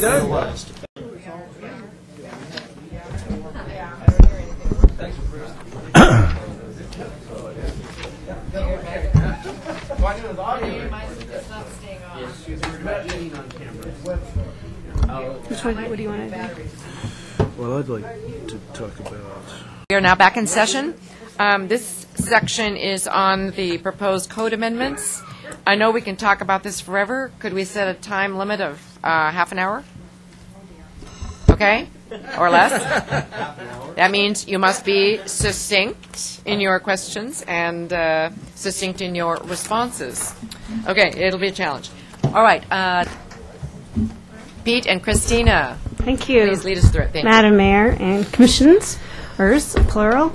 Last March, we had a work session with the City Commission to go over just a preliminary PowerPoint just to give a general outlay of the code amendment process, the content of the code, and to get the Commission kind of just generally up to speed. And there were some outstanding issues that the Planning Commission had when they recommended approval of the code amendments in December and requested a work session with the City Commission. So we are one of the main reasons why we're here tonight is to look over those outstanding issues. In general, with this process, planning staff does have some other direction questions for you. And if you look at the memo dated April 2nd, with our new city logo, which I was very excited to see, you'll see there are 3 sections, A, B, and C. A is our preliminary selection of City Commission hearing dates, and by this evening, we would really appreciate it if we could get just a general direction if you find these dates acceptable, knowing, of course, that the public hearing process is subject to change. 2, we have the opportunity for one more work session before the first public hearing if you do indeed want to move forward with those dates. Identify what code issues need further discussion and also the confirmation that you want another work session. And on the second page, C, outstanding code issues. Of these Planning Commission issues, we would like some further direction for each one. Either A, you would like to address these issues in the current amendment process. 2, you'd like to address these issues in a separate amendment process. Or C, you would not like to address these issues at this time. And I have Tim Powell, the chair of the Planning Commission, who will lead that discussion. At the last City Commission work session, there were 2 other discussion items, and you'll see that at the last 2 items of the page before the attachment. One is the natural resource annexation policy, and Pete, in your email that you received, had 2 examples, one from Wilsonville and another from Lake Oswego, looking at their annexation policy. This does not have to be done during this code amendment process, but we wanted to give you as an option to look at. And attachment D, conservation easements. Commissioner Neely did bring up kind of a voluntary easement program to look at preservation of open space, especially in regards to habitat and Title III, and we have information on that easement process that Pete Walter can speak to. Right, and that was for existing property owners. Correct. Not for new development. No, that's not for new development, and that is, again, something that does not have to be pursued during this amendment process. It's a separate city policy. It does not need to be approved by ordinance because it's already been approved at the state level for us to have that option. But we did want to include those two. So with that, I'm going to pass it over to Tim Powell, the chair of our Planning Commission. Thank you, Christina. Well, first I'd like to thank you all for coming so we can have this discussion. Actually, we'd like to thank you for coming. Well, and I'm glad I'm here. Second, I'd like to thank staff for an exceptional job. This has taken an immense amount of time, and they've everyone involved has done really an exemplary job. And thirdly, I'd like to thank the Planning Commission members. Never have I served with four exceptional people as these guys. Really excellent questions. It amazes me the stuff that comes out of these guys, but it's which is why we're here, quite frankly, because there's 5 or 6 items on here that we discussed repeatedly throughout the process and weren't able to come up with an answer. We have our own opinions, I know, and wanted to bring these forward for discussion with the joint commissions. I guess, do we want to decide whether we want to address these issues first? You know, I think they're all important issues, and I think they're critical to the growth and the planning in the city. So I believe they're important, and I believe we should probably move these forward and discuss them. That's my comment. May I just ask if anyone disagrees? So then let's move forward. So the items that we'll go quickly over them, and then we can go back and discuss each one individually. But the tree preservation policy, the question is, should we adopt a comprehensive tree protection policy? And where it got down to the critical issue was whether the city, can regulate trees on owners' properties. And that's where we wanted to have some discussion with the City Commission. The Planning Commission felt it was we have some trees that are very important to the city, historic properties and historic trees, but we also understand that the citizens have a right to their own property. And so we could not come up with an answer as to how we best regulated that. So that's one of the discussion items we need to go through. Commercial rezoning in the South End area. In good planning, it makes sense to have some commercial area so people don't have to drive. And this is one area that we felt really needed to look at seriously about planning some commercial areas in that South End area. The area grew without any plan like that, and we've brought this forward once and decided not to pursue it. Now we're back. And I think that needs to be discussed. Can I ask a question? Are you Sure. looking at that in terms of looking at rezoning up there, or looking as part of the comp plan that will develop on the south end side? Well, I think we're looking at it as a rezoning initially, because without that we won't have it. And then planning, and depending on what happens in the urban growth boundary, it'll be in the comp plan, and a decision we'll have to make in addition to the comp plan. Yeah, I'm talking about the current urban growth boundary. Current rezoning. Third was temporary access structures, and the question was, should we allow temporary, and we're talking about the kind of pop-up type structures, first in front of the homes, second next to homes, and if so, sizes and sizes and materials and placement. We currently do not allow these to be in front of homes, although we have that some out there, but that's a code compliance issue that we'll have to work on. The other part of that is how do we enforce it, and do we have the ability to enforce it? So that's the item we want to discuss. Not even specifically in the historic district, although that's where it first came up. Now it's kind of spread all over the city. And then the big one is the sign code. I've been battling this since was on the city commission many moons ago, and I think that we tried at one time to change the sign code, and we're inundated with people didn't want to change it, felt it was a problem, and we didn't give enough notice and that type of thing. And I think that there's many reasons that we want to do that. I mean, there's a lot of new development, and in that new development, we want to be able to manage the signs that go in, and we can't do that today. We don't have the capability to manage it. No, it's very difficult. It all goes down to how do you always say that? When it gets down to enforcing something like that. I don't remember. You guys usually have a term for that, but when it becomes a civil issue. Yeah, I don't remember. We've had that discussion so many times. I forgot. Well, let me get a handle on that. Yes.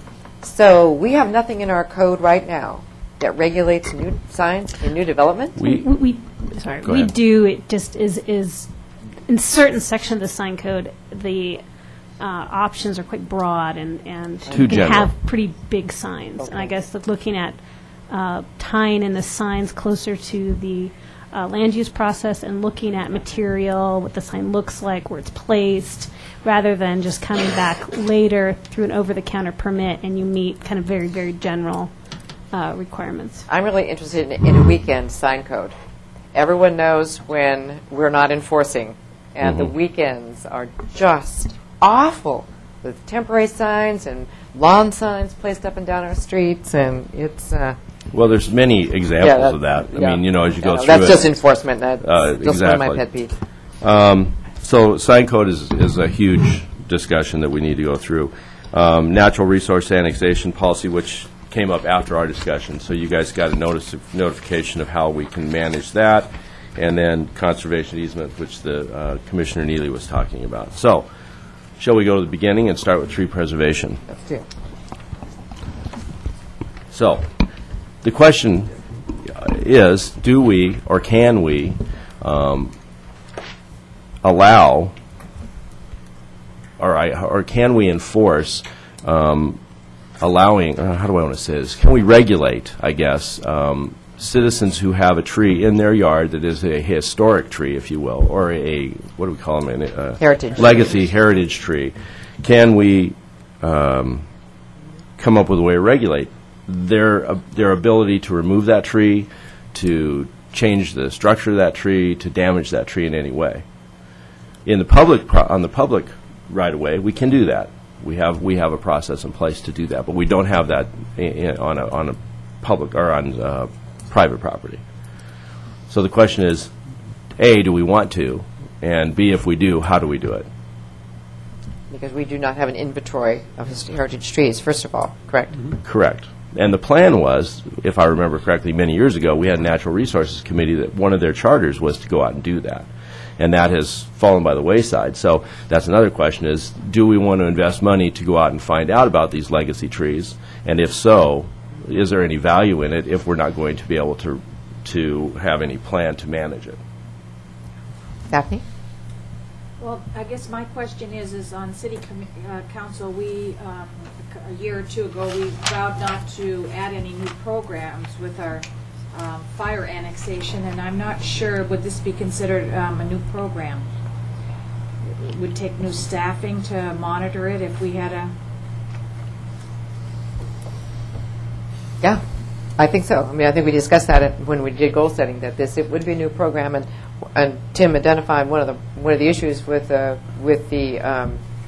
original inventory is that the Natural Resources Committee developed guidelines, but there was no staff to do the inventory. Doug and then Chris. One mechanism. I mean, doing an inventory would be difficult. It also, you have to specify what a heritage tree meant. Part of it would be in terms of perhaps its historic placement, in terms of the history of the city, part of it the age and the species.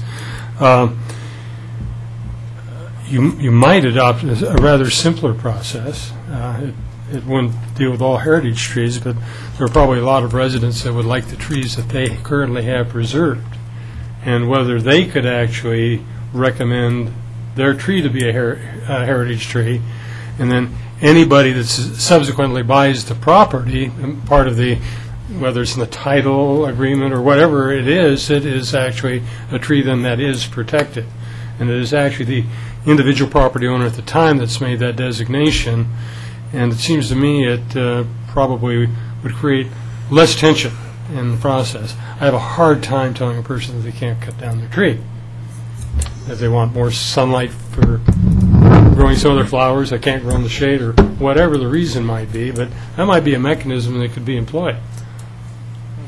So, and I guess I wasn't thinking of necessarily an entire program to do something. I could see ideally it would be we would go out and inventory the trees, but even if we had some level of protection where it was just a code enforcement issue where codes were implemented when and if you wanted to remove a tree, you had to go meet certain criteria and standards and go through a permitting process that wouldn't entail a whole new program to be implemented, maybe just pieces to a program added to. That was something more realistic or doable than necessarily probably what they had envisioned prior, but one thought anyway. I don't have an answer to this, but I'm wondering if something would be more feasible, for example, if we had a nuisance tree list or a non-native species tree list, which would permit people to cut down non-native or nuisance species without a permit, but for another class of trees, heritage trees, trees of a certain diameter, trees of a certain age, historical importance, whatever, that would require a permit. I mean, it seems. I mean, to cut down a locust tree, that's a non-native species. Is that something that we should worry about? Whereas, a nice white oak, I think we should worry about. Well, and that's exactly the question, is how do we manage that? And that's what we need to define. And the city has defined what trees should be street trees, but they haven't decided what trees should be legacy trees or historic trees.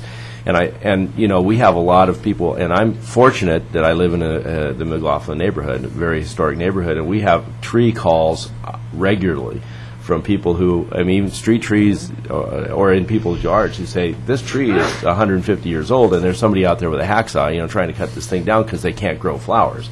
Well, there's not much we can do about it right now. Do we want to pursue that? And I don't know. And staff was concerned, and rightly so, that we'd have legal issues, and we agreed as a group that we should bring this forward so we could have this discussion. I think you were pretty vocal about it as well, Dan.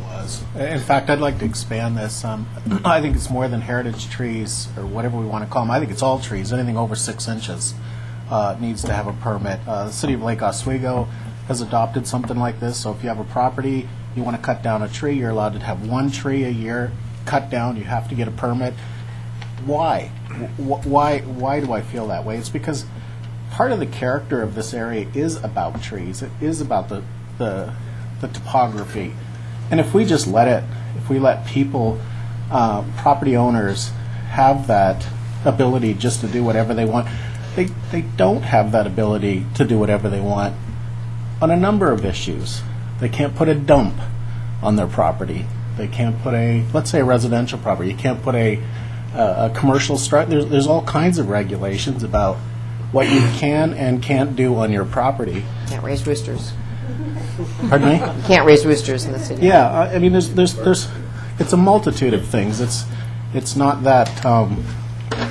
And when it comes to the trees, I just think it's an important part of our area here that it's more than even just heritage trees in my mind. I think it's really important. I think 50 years from now, if we just let this run the way that it's running right now, what differentiates us as a place? We talked about placemaking. This will be any old place. Mostly feels like Southern California at some point. So I'm pretty passionate about it because it's one of the reasons I moved here, and a lot of people have moved here, is because of this area, what it looks like, what it feels like. So. All right, Doug. Well, I guess I kind of gave the statement of what my feelings were about it, but The older properties, I think, that have older trees, I think the residents generally tend to like them and would like to keep them. I think where you see the bareness of trees is where you've seen developments go in and they've been stripped. And it's true that we've done some things about them, but they're all things that are outside the building envelope, frankly. We haven't dealt with the issues of mitigation of trees that are cut within the building envelope. I don't know if the new ordinance deals with that. I hope it does. But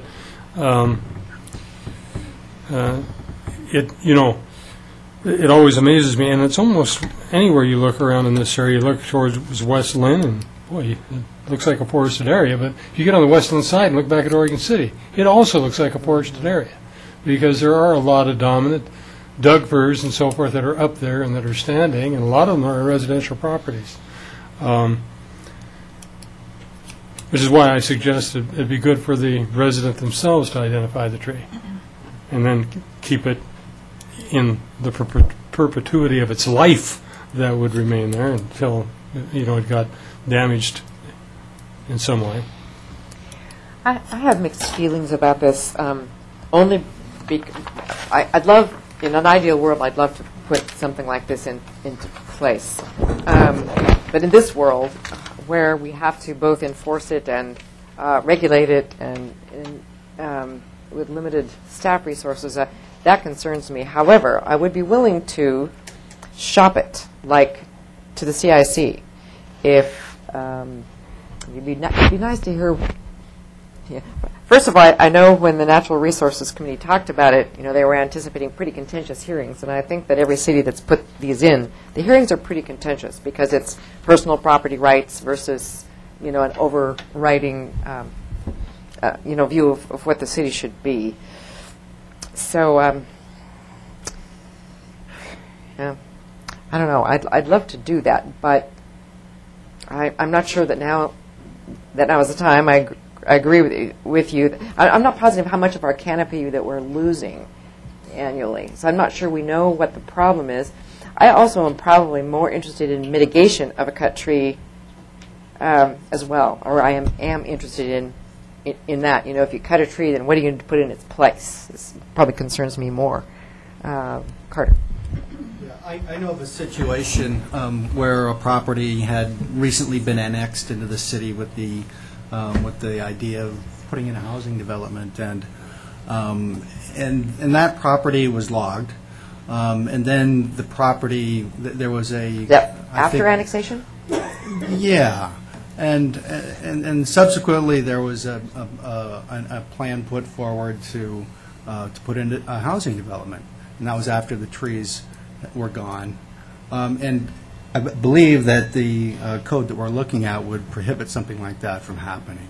And if we're talking about hundreds of acres of annexed land, and we have this hole in our existing code, that's something I'd really like to close up. We do have that issue of property rights, and Lake Oswego has that problem as well. And I think a simple approach to that would be to have our city attorney talk to Lake Oswego's city attorney and find out what the defense is, or what the tactics are that the attorneys use to support Lake Oswego's tree policies. The question I have is how long of a moratorium do we have on adding new programs to the city? Because I understand if we do this tree ordinance right, we want to have one or two arborists on city staff. I think in addition to what we have currently for park staff. 4 more years. It's a 5-year. I'm kind of understanding that to maybe take a full bite of this pie might be too much right now, but maybe it makes sense to try to close some of the loopholes, and then to also begin to shop these ideas to the CIC and to have a community discussion, a community debate about where we want to go as a city in terms of protecting some of these resources.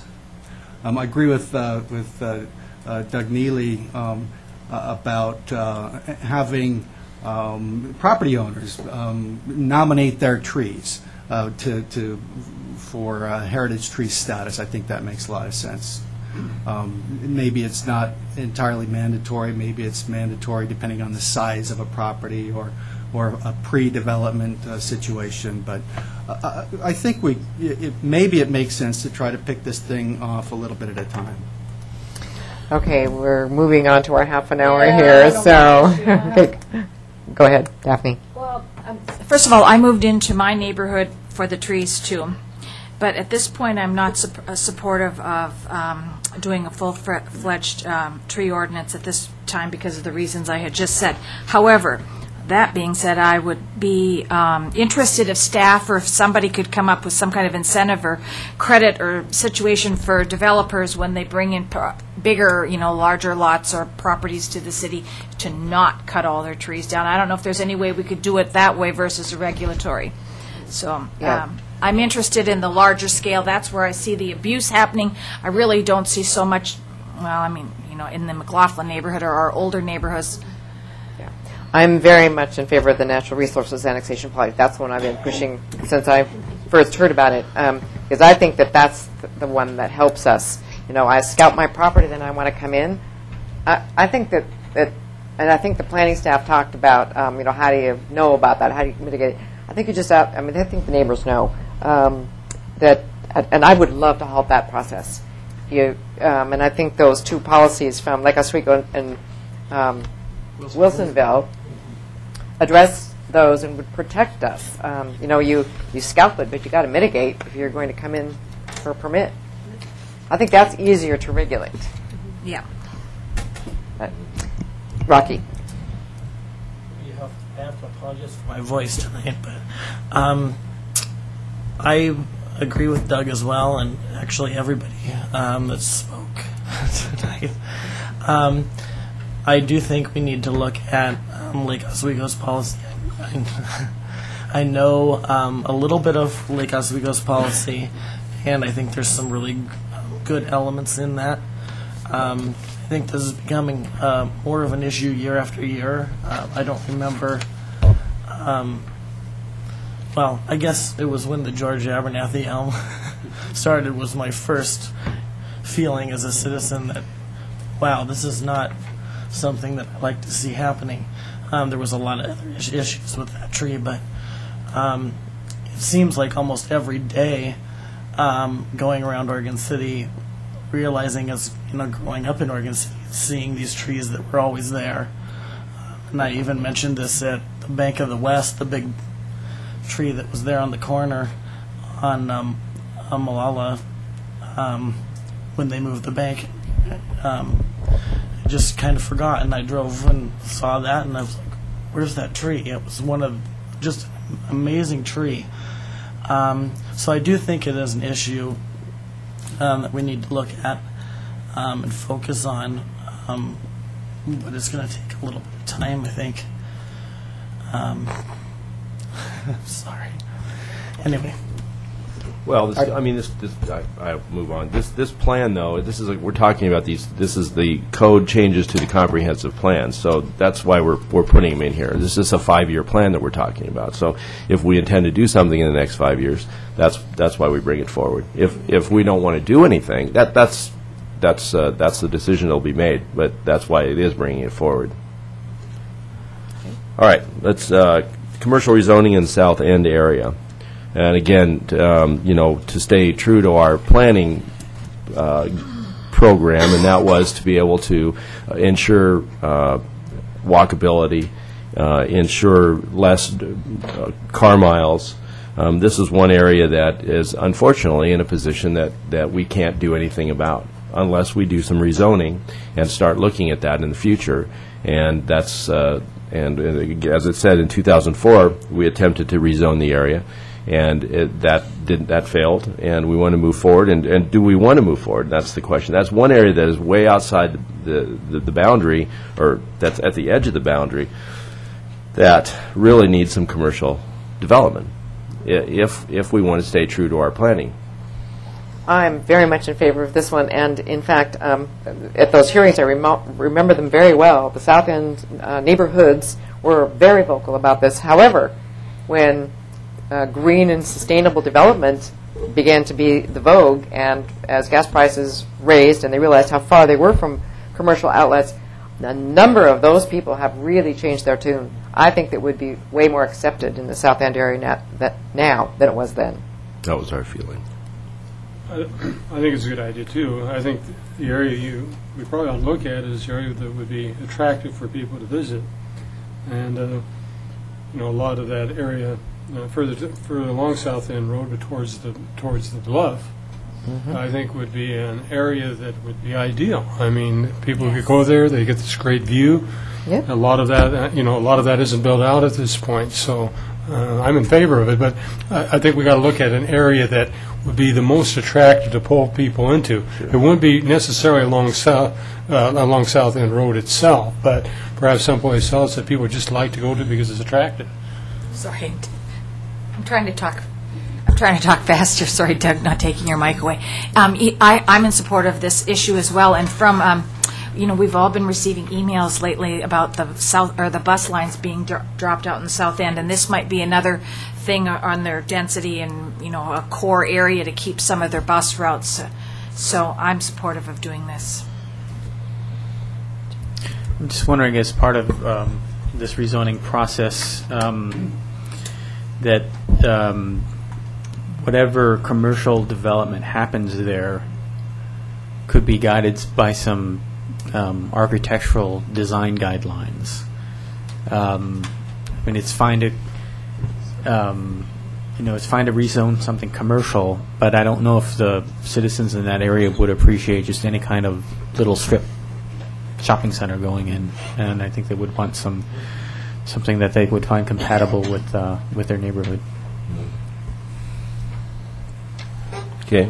Any other comments? All right. That sounds, we'll move forward on that one. Then next is temporary accessory structures. And I guess the question is, we've got them off the main front of the building, but there are many that are on the side of the building and in the back of buildings, and they're made of fabric, and we have got some serious code problems with people filling them with trash. And it's very difficult for staff, code compliance, to take care of that if we don't have something in the code to help with that. So that's something that we as a body wanted to move forward and see if we come up with some agreement. Anyone object? Go for it. Go for it. There we go. That was short conversation. You always get the good ones. You wait till they put the good ones until the end of the meeting, and they blow through them. This only took us like 4 years, so I just want you to know. We appreciate your hard work. Amendments to the sign code. This is probably going to be the most contentious issue, and whether we want to, number one, it's going to be a huge staff time investment for us to go out and reinvent our sign code. And there's going to be many hearings that we'll have to go through. It's really more, I think everybody wants to do it and wants to look at it, and certainly all of this body did, but it was a matter of, do we have do we want to invest the time now to do that? One piece of information, the sign code actually is not in our land use section of our municipal code, and so it's not subject to Measure 56 notice requirements. So it does not have to be part of this process. It can be done through a parallel process, because we've already sent our Measure 56 land use notice to 10,000 homes.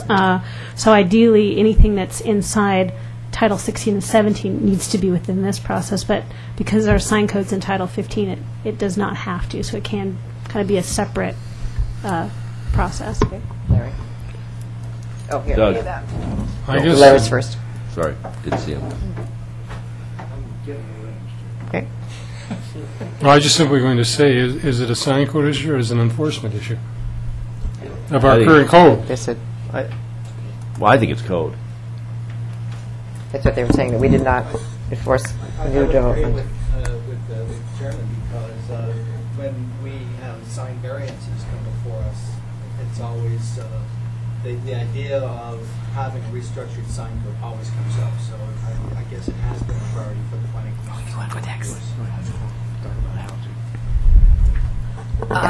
I believe that the new Main Street program is, their design committee is looking at some sign things, so I would like to hold on this, and maybe as Main Street works on, and that's all encompassing a lot of the signage downtown, maybe we could look at this whole issue at another point. Just my 2 cents. Well, but the point is, if they are looking at sign issues, they're going to run up against this code, and they're going to have problems. And you can have, this code allows things that we don't necessarily think should be in a historic district. We don't believe you should have lit signs necessarily in a historic district next to a home, but we allow it, and we've always allowed it. And it's real frustrating for the Historic Review Board. It's very frustrating for neighbors, and of course in a historic area, to see these new modern signs go up in a historic district. And again, it's a sense of place, and I think that's really what started to drive this discussion 10 years ago. And it continues to fester, and I just think something has to be done. I think we need to start talking about it, because if we don't, I won't be here, and most of us won't be by the time we fix it. I think your statement was just hold off on it until the Main Street program has a chance to talk about it. Or at least work. Maybe what Tim is saying is correct, and maybe that the Main Street really can't do anything functional until we have some of these larger issues. So maybe we should work on it together. And since it isn't a land use item, maybe we could, I don't know when we have time in our schedule to do it, but We're talking about process. I want to talk about a how-to. Oh, okay. Because I think you do bump up against with many of these, is it a new program issue? And it's not a new program if you're funding it through something other than the general fund. And there's a way to do that. In the budget process, I will be talking to you about a more proactive code enforcement. There's some additional fees that's going to go with that to do that. The sign issue is even more problematic because it's big, but the way if you really want to have a good sign program, is that you charge an annual sign fee, and that pays for your enforcement effort around that. Now, all of that is going to be contentious. The part I can't figure out what the cost is going to be is the legal cost, because you are going to run into some ongoing, especially in the beginning until you get this in place, and then once everyone adjusts to it, you'll see that taper off. That's normally what happens in communities go through that. So there's a way to do these, but if we're going to do them and take them on, you have to be willing to put in place the funding mechanisms. So that's what I'm going with. Because funding out of general fund, you will bump up against that pledge. So. We're over our time here. Can we move on then to the last piece? We can. I'm going to turn that back to you. We talked about the natural resource policy. The sign code, the kind of direction to staff on that one, is that something you want to? I think you're hearing yes. Okay, hearing yes. Okay. What did you say? Yes. We need to recognize there's two issues, the part that Larry just spoke of, and then there's the code itself. Well, I think you said that we don't have strong enough code for new development, and I think that I heard saw nods all over. Okay. So I'm seeing, okay, good. And then finally, attachment D is a conservation easement assessment application that is controlled by state law. It is a program that is outside of any kind of land use process.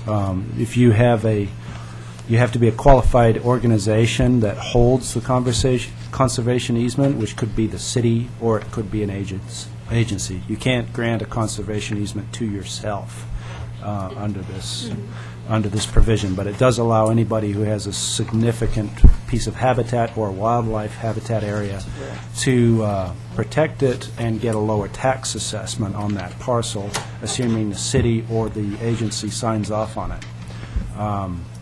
And that would be in addition to any land use regulation incentive or flexible setback or density transfer that exists under a development application. So. Doug?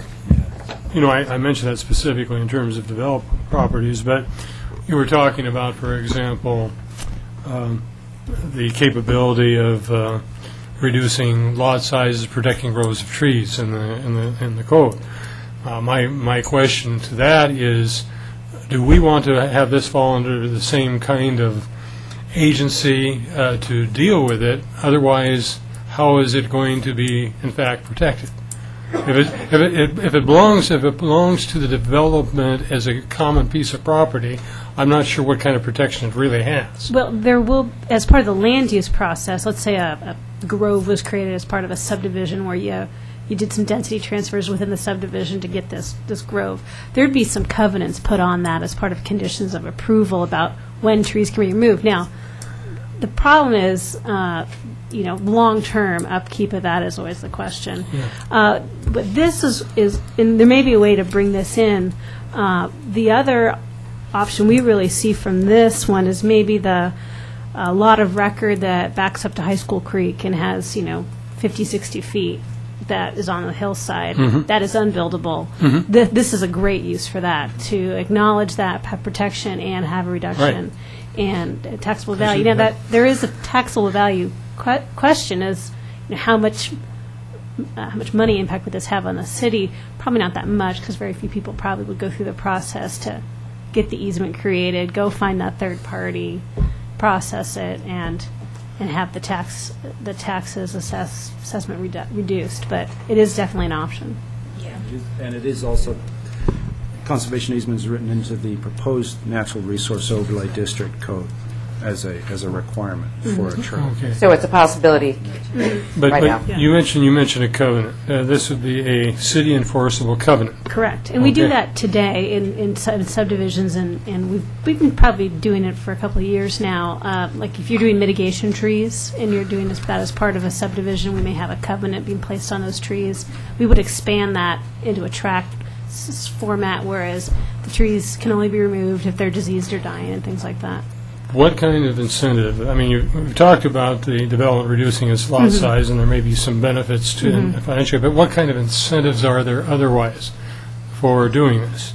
That is, when we do our zoning, are we going to identify areas in which this is, in fact, preferred development? The issue, one of the big issues to me is what we've seen in some of our developments where there were 95% of the trees were within the building envelope. Right. We didn't protect them. And given the type of housing there, they weren't going to reduce their lot size because their lot size is already minimum anyway. I would like to have a mechanism that is a mitigation for trees that are cut down in the building envelope anyway. We do have that in the new code. Okay. In the code that's current today, we have a tree matrix based on the caliper size of the tree, and if you remove it outside the building envelope, how many mitigation trees. We have now we have a percentage of, I think it's half the table, a third of the table. So you will now be mitigating to a smaller extent inside the building envelope, and then if you're moving trees outside the building envelope, you'll have a higher mitigation.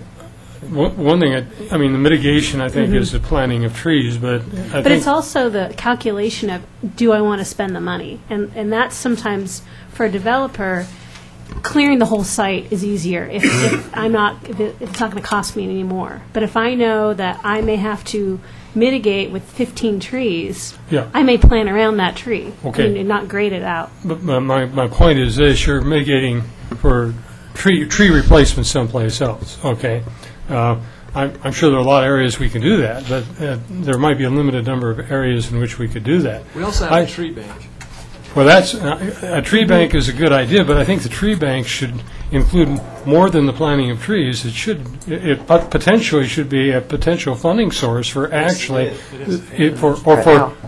for actually keeping invasive species out of a grove, for example.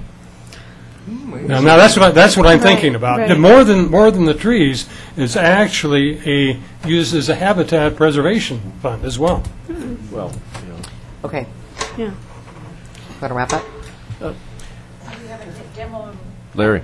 I think it's important since we have everyone here, and again, I do have to remind everyone of the budget reality that we're faced with here. Everything we've talked about tonight is a lot of new initiatives, or at least additional cost. And because of two things that are occurring in the area of community development, that subsidy is really going through the roof and looks like it's going to continue to climb. We've had a decrease in revenues from building and planning fees, and we have many more requirements of things we want to do as well, many of the things you're talking about here this evening. The subsidy to the Community Development Fund this next year appears to be in the neighborhood of $972,000. That's a $700,000 increase from last year. That is an entire department being added to the general fund. That does have long-range implications. Now, because we've taken the budget steps we have, we're in a process that we can absorb that.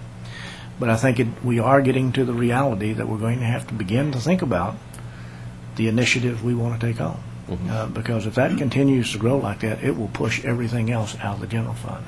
So that's something that you're going to have to think about when you start thinking about things we want. Now, again, some of these things we've talked about tonight, there's some other ways to create funding sources to help those, but that increasing escalation there is a growing issue.